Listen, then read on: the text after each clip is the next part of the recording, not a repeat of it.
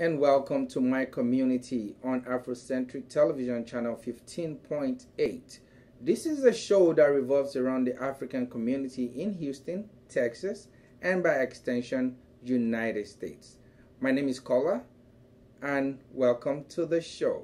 Today we have so much in stock for you. We have, the fashion and beauty, we have the health segment, we have, just name it, sports, and we have, of course, the entertainment. And but we have two very important guests that from Africa that we'll be talking about, the events that are coming up in Houston in recent time, because we're going to be having OTC, one of the largest, if not the largest, oil and gas technology conference here in Houston. It's an annual event conference, but this year marks their 50th year anniversary. So a whole lot of people will be in Houston area from Africa and all over the world.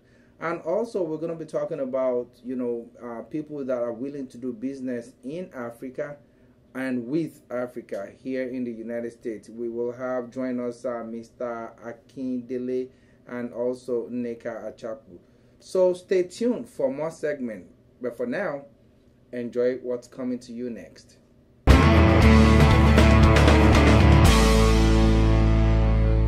Say one of my greatest privileges is to be right here with you today on this very special day. To Mr. Wazobia and to all of those affiliated with the Wazobia African market, let me congratulate you just from the very, very beginning. Since I've been mayor, I've gone to countless ribbon cutting ceremonies. But I will tell you, this one is very personal, and I am honored to be here. As I said to some of you earlier, I just didn't want to send something, but I wanted to come myself because this is a very special day. We have one of the largest African populations right here in Houston, in the Houston region. We have the largest Nigerian population in the United States, right here in the Houston region.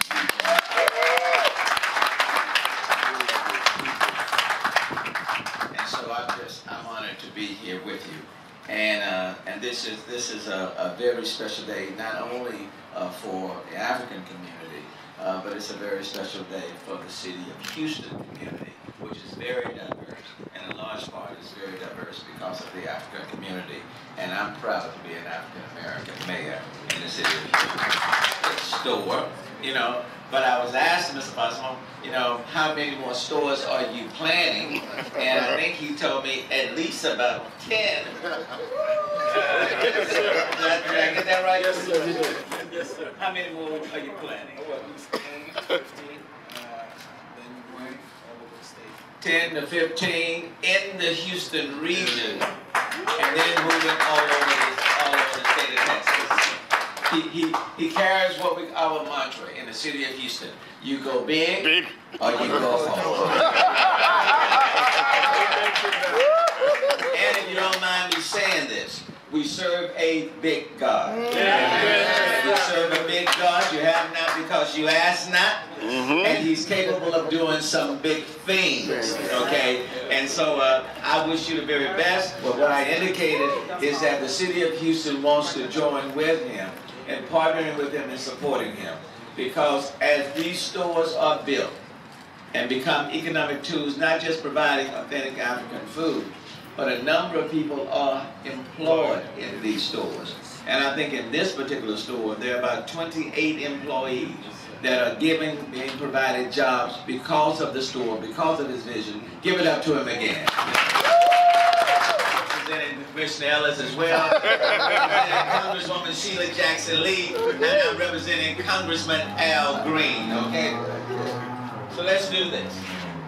Whereas the Wazobia African market was established on June 18, 2019 as part of Wazobia's effort to support economic development and community building. I'm not going to read everything.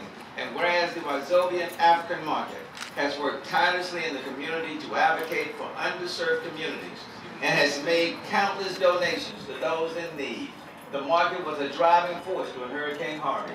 And whereas on April 27, 2019, the Wazobia African market, led by Tunde Fasama, will host the great opening and unveiling of his second location as the largest Africa store in the city of Houston, and to highlight the outstanding contributions of the African community. This will mark an historic moment for Houston's Africa community. And whereas the city of Houston commends the Wazobia African Market for its commitment to enhancing the quality of life of the African community and extends best wishes for a successful grand opening. Therefore I, Sylvester Turner, Mayor of the City of Houston, hereby proudly proclaim April 27, 2019 as Wazobia African Market Day.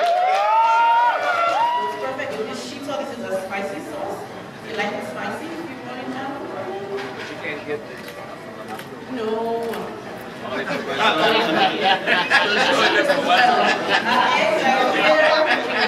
that right there, sir, is our food board. That's our food board. I was to mention earlier, we have 3 standing stations around the area. You get to try all of our signature soups. This is from vegetable soup. Everybody's finished. Yeah, it's a little yeah, fresh food made ready to order. We cater as well. We have 16 different varieties of soups every day. Breakfast, lunch, and dinner, we have it. That's a pussy soup. You want to try it? A pussy soup. It's melon. You can try some stuff. There's judgment if you want to. Oh yeah, I'm not the only one that You can try some as well. Yeah. Nice. And you've heard, I'm here live with the CEO, the man behind the vision of Wazobia, Mr. Tunde Fashina. Welcome. Thank you very much. Today is a big day for you. Amen. And your business. Yes, I know sir. you have a first store off of Westheimer. Yes, sir. And now, what brought you to the southwestern? That's in West Houston. Yes. What brought you to the southwestern part of Houston, and why did you think you have to go big? I know you're Texan, so right. Texans usually go big, right? Yeah. So, but why choose this location? Okay. Well, when we began looking for another location 3 years ago, the criteria for what we were looking for was we wanted to build a bigger store than the one that we have at the point. We needed to make it more comfortable for customers to go in and out. And we needed a place that was central to the African populace, so that way it'll be easier for them to get to. And it was literally a stroke of luck that we were driving around because, and we saw the place was empty.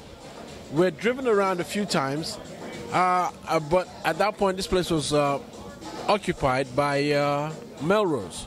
So yeah, that's true. Melrose. Yeah, so we were looking around. We did not want to be on Bissonnet, so we were looking at either Beechnut or Bel Air. And it was one morning driving around. We saw it. We're like, okay, this is a fantastic location. We know the area, so we said this is great. We called the landlord, made a deal, and that was it. So how did you do it to get the mayor to support this vision? This is huge. This is a huge accomplishment for the African community in Houston. So how did you do it? It's when you have a great team that works with you, anything is possible. I agree. We were spitballing, trying to find out what we were going to do, and it was one of them that said, why not see if the mayor will come? And Linda, which is a very, very good friend of ours, she offered to make the contact. We emailed them and we waited.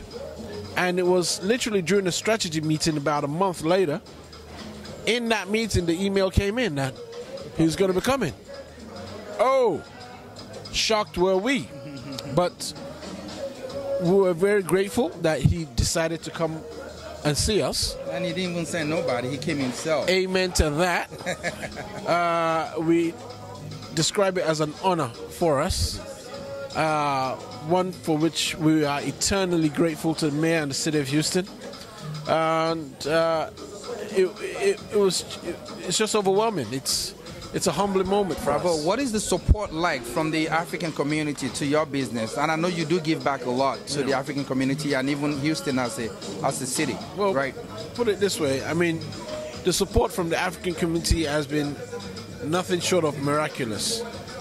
We went from a store that was half empty to having the biggest, thank you, to having no space within the store, and then through that store building the biggest store of its kind in Houston.